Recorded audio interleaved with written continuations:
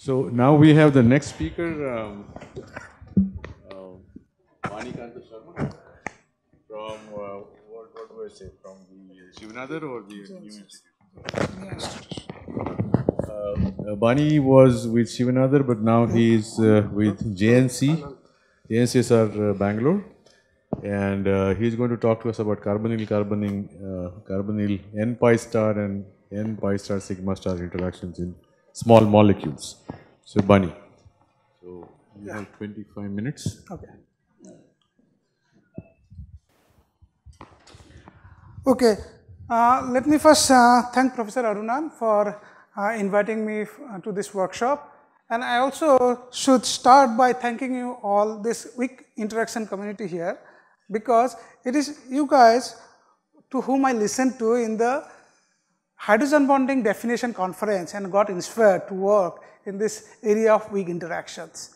So, sorry for breaking this trend. I am not going to talk about hydrogen bonding here. So, what I am going to talk about is how two carbonyl groups in close proximity can involve in attractive interaction, and in the later half of the talk, I will go ahead and show you something about amide nitrogen that can involve in weak N2 pi star as well as N2 sigma star interaction. Professor Chakravarti has shown you hydrogen bonding involving amide nitrogens. I will show you weak interactions that are not hydrogen bonding, but amide nitrogens can participate in.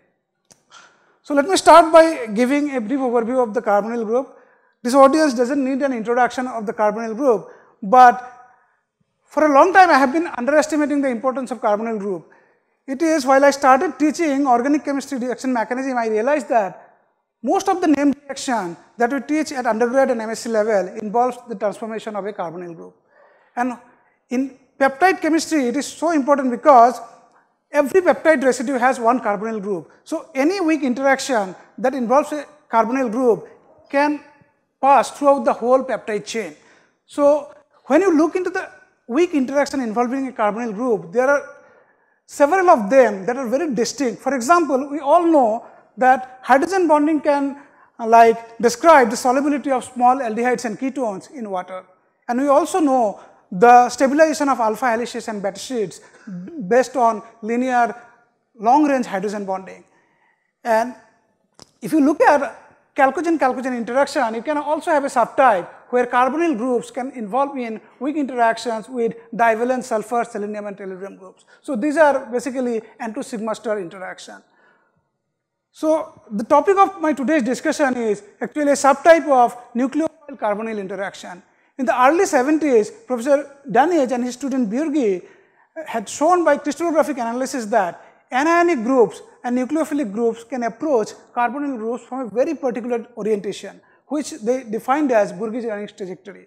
So in the approach is such that the nucleophile approaches the carbonyl group at a particular angle theta, which is close to 110 degree, which they defined as Björgi trajectory. And today, whatever we know about nucleophilic addition and substitution reaction at a carbonyl center has originated from this particular works. So now if the nucleophilic group is another carbonyl group, we define this interaction as carbonyl-carbonyl interaction. Now this interaction, if you look into the structural parameters, are defined by three different parameters. Is the distance, which is the oxygen-carbon distance, which is less than 3.22, the sum of van der Waals radii between carbon and oxygen atom. And the angle of approach, the Björgi trajectory, which is 109 plus minus 10, and a small pyramidality of the sp2 carbon towards the donor center. So these three parameters basically defines a carbonyl-carbonyl interaction. So now, going back into the literature, probably this is the first example where carbonyl-carbonyl interactions were observed by Bolton in almost 10 years before Björgi's paper. So what they showed here is that a glucose analog, alloxane, can involve in very strong carbonyl-carbonyl interaction. As you can see, the distance is 2.79, much lower than 3.22 angstrom. So the conclusion of this paper says that what is surprising is that in presence of strong hydrogen bond donor atoms like amides, this packing, crystal packing of this molecule is totally defined by carbonyl-carbonyl interaction.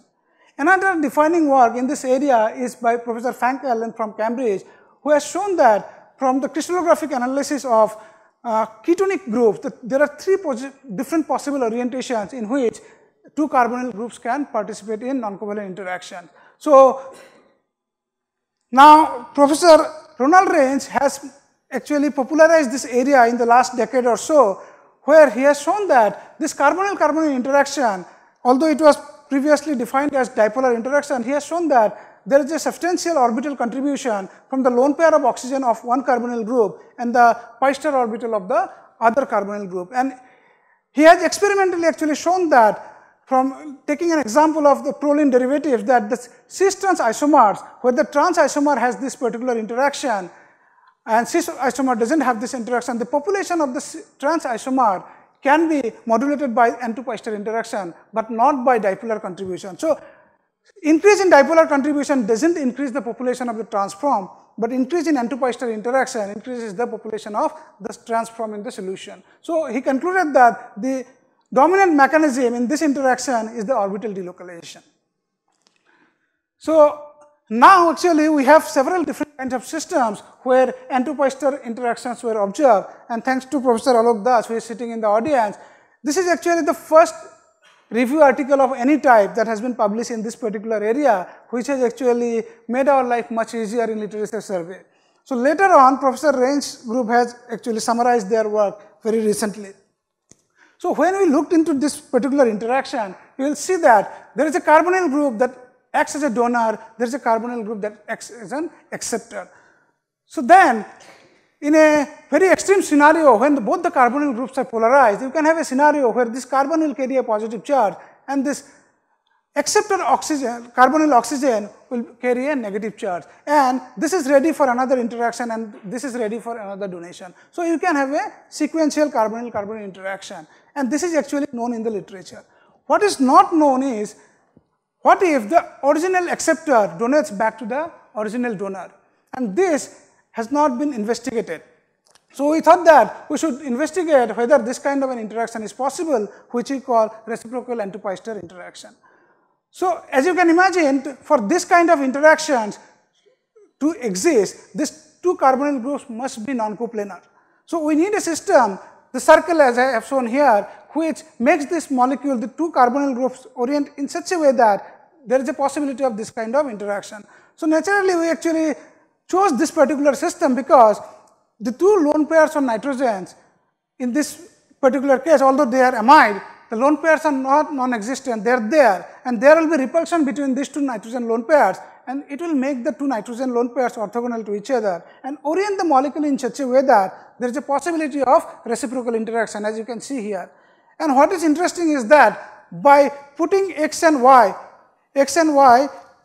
and electronically tuning this interaction, we can have like both the interaction like D1 and D2 we can tune. As you can see the correlation here between D1 and D2, we can choose Y and X in such a way that there can be stronger interaction or there can be weaker interaction. And another interesting aspect here is the Burji-Dunning trajectory is no longer 109 because there will be a constraint in the molecule, and we have now the theta angle of approach of the nucleophiles are 85 plus minus 10.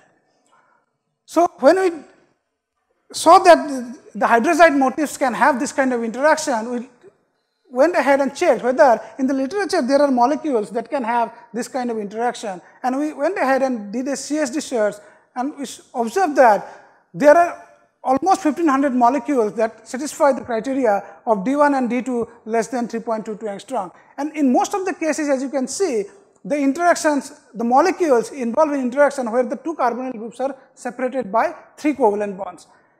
And then we went ahead and did an analysis of what X and Y are required for this kind of interaction to hold. And as you can see, in almost 50% of the cases, one of the atoms X is a heteroatom, the other one is a chiral center. And if you look at the structure, which is nothing but a peptide. So this actually inspired us to look into the crystal geometries of proteins. And what we observe is that in proteins, these interactions are present almost 7% in overall residues. So out of the 7%, total, the most dominant structures where these interactions are present are the P2 helices, where you have a lot of prolines, and proline structure is particularly suited for this kind of interaction.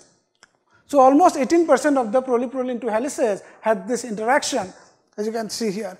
And here we have plotted the orbital contribution on this interaction in the the dimer fragments that we have extracted from the protein database. So this identification of reciprocal interaction actually tells us that we do not understand completely the carbonyl-carbonyl interaction and what are the different orientations possible for 2 carbonyl groups to involve in weak interactions. So to identify what are the different motifs possible, what we did is we did a comprehensive CSD analysis of both intermolecular and intramolecular CO-CO interactions. And what we have observed is that there are at least 6 different possibilities where 2 carbonyl groups can orient itself based on these 4 angles theta 1 to theta 4. So in all these cases, actually, not in all cases you have a positive pyramidality in the acceptor carbon atom, which says that these interactions are not dominantly antipyster in nature. So here I have actually showed you from 50 molecules of each category that in the first category of interaction where 1 carbonyl group is almost orthogonal to the other, the interaction is predominantly covalent, predominantly antipyster. But in a motif like 2, where the 2 carbonyl groups are antiparallel, it is the pi-to-pyster interaction between the 2 carbonyl groups that dominates, and antipyster has only minor contribution. So what I conclude from this study is that all carbonyl-carbonyl interactions are not antipyster in nature. So as you can see, out of these 6 different motifs, it is not possible for small organic molecules to have all this type of interaction because of steric reasons. But in proteins, all these 6 motifs are possible. And so far, in the literature, we have only identified motif 3, and recently we have identified motif 4. So, and this is an example, very recent example, maybe 2 weeks back, this paper has come, where they have discovered long-range CO-CO interaction. So far what I have discussed about CO-CO interactions are all local interaction, but this is the first example where they have shown that carbonyl-carbonyl long-range interaction can stabilize alpha helices. So now, when I started working on reciprocal carbonyl-carbonyl interaction, I got introduced into this kind of molecules having nitrogen-nitrogen covalent bonds. But these molecules are very important in the sense that there are many commercially available drugs that are used as pesticides having the hydrazide motif. And this hydrazide motif are also embedded in all different types of NN oligomers. So if we understand the nature of the conformational properties of hydrazides, we can actually predict secondary structures of oligomer possibly. So what we have tried here is that to understand what happens if I replace one of these hydrogens with, for example, a methyl group. So whether this reciprocal interaction will still be intact. So as you can see, the hydrazides can have 4 different types of amide rotamers that are trans-trans, trans-cis, cis-trans and cis-cis. And on top of that, if you look at, there is a nitrogen-nitrogen bond. Because of nitrogen-nitrogen bond restricted rotation, you can have another 4 rotamers. So total 8 rotamers are possible in a very small molecule. Okay. So it is not very easy to understand the conformational properties of these very small molecules. So what I am going to discuss here is what happens when I substitute one of these hydrogens with a methyl group. What is the rotamer that are going to be dominating in these cases? So what I have observed in this case is that when the 2 nitrogens are substituted with hydrogens, only one rotamer we observe, that is the trans-trans rotamer. Because of the steric regions, the hydrogens are always trans with respect to the CO. The NH-CO is always trans. But the moment you make one of the hydrogens methyl, the rotamer percentage completely reverses. It is the trans-cis rotamer that becomes dominant. You may ask what is so important about that, because if you make a secondary amide as tertiary, there is always going to be a cis rotamer. But how much? As you know, in protein data bank, we have only less than 7% of cis isomers of proline. So although we think that proline can isomerize in cis and trans, it is predominantly the trans that exists. Only 7% is cis. But in this case, as you can see, in some cases, almost nearly 100% rotamer is the cis form. So what we have observed here is that the nitrogen has a predominant role here. If you substitute this nitrogen with carbon, again the rotamer ratio reverses, meaning the transform again becomes the most dominant one. Okay. So basically what we have discovered in this particular case is that the nitrogen here can interact with the acyl substituent that is in the other CO group, either in a N2 sigma star fashion or in a N2 pi star fashion, and stabilize this cis amide conformation. So as you can see here, in this particular case, you have both CO-CO as well as N sigma star interaction, but it is the N interaction that dominates all the time.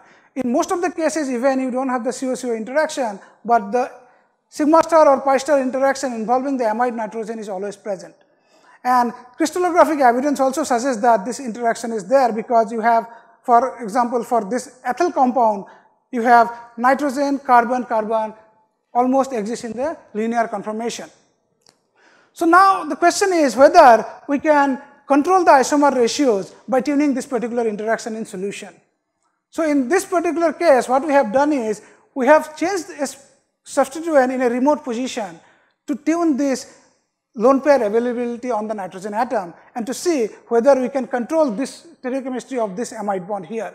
So as you can see, when we put a electron donating group here, so the lone pair conjugation with this CO decreases, so then the lone pair becomes more available for this particular interaction, and you have higher percentage of the cis isomer. And when you put an electron withdrawing group there, for example a nitro, the conjugation from nitrogen to CO increases and the lone pair becomes unavailable for this interaction, and the percentage of the cis rotamer decreases. And we can have a very nice Hammett correlation of this particular substituent with this nitrogen sigma star or pi star interaction. In this case, I have shown sigma star interaction. So the other thing is that in crystal structure, these molecules are always packed by NH-CO hydrogen bonding. So it is possible that if you increase the concentration of the molecule in solution, this interaction will be dominant. So if this interaction is dominant, for example, the intermolecular hydrogen bonding between this molecule, so for example, if this hydrogen is strongly hydrogen bonded with something else, that increases the population or the probability of this nitrogen lone pair to involve in interaction. So which should actually increase the percentage of the cis isomer again. So we did a concentration dependent NMR study and have shown that with the increase in concentration of the molecules, the percentage of the cis isomer keeps on increasing, which is not the case when you replace this hydrogen with a CH3 or you don't have a NH hydrogen. As you can see in 15 and 19, the curves are flat, but in all other cases, there is consistent increase. We have actually done this experiment from 1 millimolar to 100 millimolar concentration and have seen some 10% increase in the cis isomer population with the concentration. So now we have actually switched on to look into whether we can use this kind of interaction to stabilize molecules of biological significance. So in this particular case, what we have shown is that this particular fragment that has carbonyl-carbonyl reciprocal interaction, we can actually incorporate this in a drug-like scaffold and can design new chemical entities where, because of this particular interaction, these molecules will be rigidified. And as we all know, more rigid is the molecule, better the binder to biological targets. So in this particular case, we have asked a couple of important questions, what are the conditions that needs to be satisfied for a small fragment to be incorporated in a large molecule and retain the interactions, and if this interaction is being retained, whether this interaction will be able to determine or dictate conformational properties of bigger molecules. So with this, I'll summarize. We have identified at least 3 new structural motifs for carbonyl-carbonyl interaction, and the reciprocal variant of CO-CO interaction was observed in protein as well, especially in the proline-proline 2 helices region. And the incorporation of CO-CO interaction can be a novel way of introducing conformational rigidity to small molecule and peptidomimetic drug scaffold. And we believe that the discovery of this amide to N2 pi star or N2 sigma star interaction could be a major step forward in understanding the structural property of a wide variety of NN bond containing molecule that has the NN diacyl hydrazide motif embedded in their structure. With this, I would like to thank my students Abdul Rahim, he was my first student who was involved in majority of this work. Now he has graduated and joined University of Minnesota as a postdoc. Bistajit, who has done most of the studies related to CSD, structural database analysis, and Jugal, who has done most of the studies with the N-diacyl hydroxides. And then Shivnadar University for funding. Most of the works that I have presented here were carried out at Shivnadar University, my former institution, and then DST SERB for early career research grant. Thank you very much. Thank you, Bani. So we could have many questions because Bani has given us ample time. 2 questions. So, yeah. So first thing is, if you put any, first thing, why do you still call it N to pi star interactions? If you remove the electron, the proton from the nitrogen, you increase the charge density on the nitrogen, it improves the interaction. Why do you still call it the N to pi star? Because I had made this comment to Ronald Rains quite some time ago when he published that Nature Chemical Biology paper. And we had established that these are not N to pi star. It still goes on in the literature everywhere. We strongly have shown that it is charged to pi star. Even your results are showing that. Charge transfer means what kind of charge transfer? Charge transfer? No transfer. It is just a charge to pi star. The N itself is not sufficient to close in distances of beyond 2.72 angstroms. Many of these come as close as 2.3 angstroms actually. And that's not possible. And you clearly, your own experiments show that you invoke these charge to pi star interactions. So you are talking about the carbonyl case or in the In any case, that's my second point actually. You're saying this N, so the 1,4 interaction between a lone pair and an acceptor. We have shown recently, and I bet you put anything there, anything with a lone pair or with a atom that can carry a charge, you can find a 1,4 neat interaction. It will planarize the whole thing.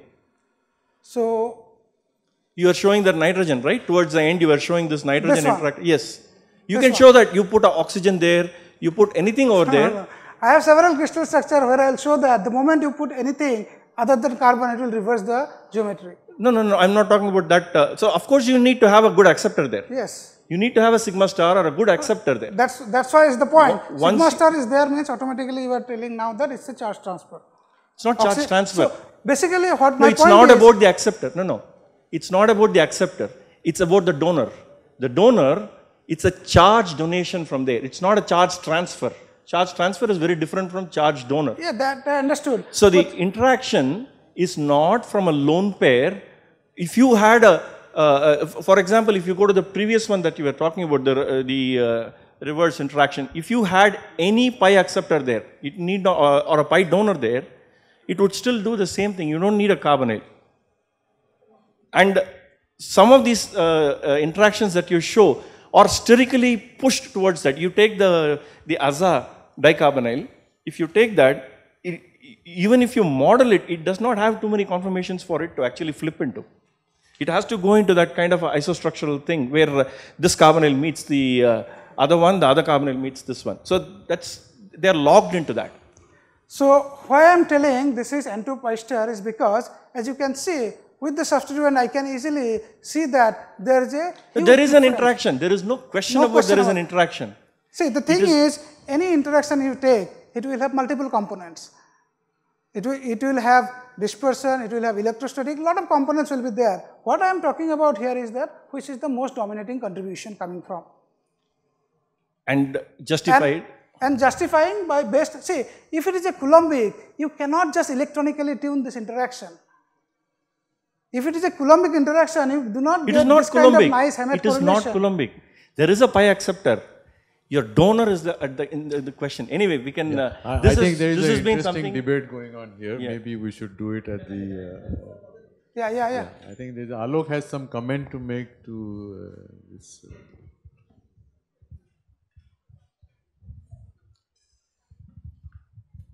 Even there are some examples of these phenyl carbonates.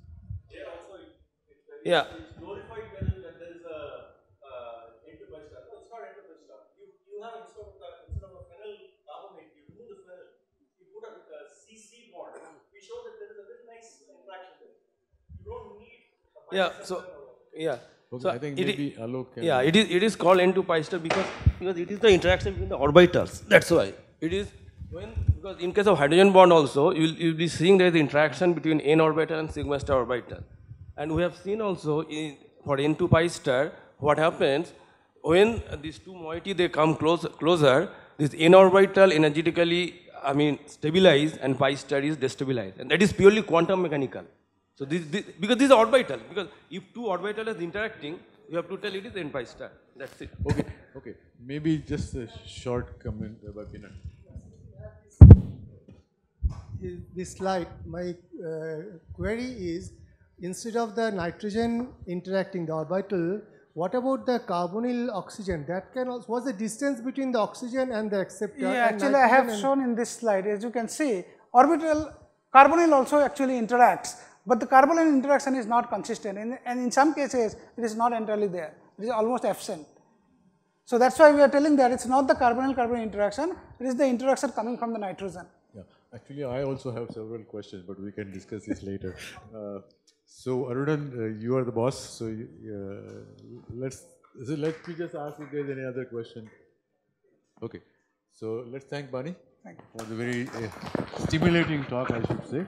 And then, thank you, Arunan.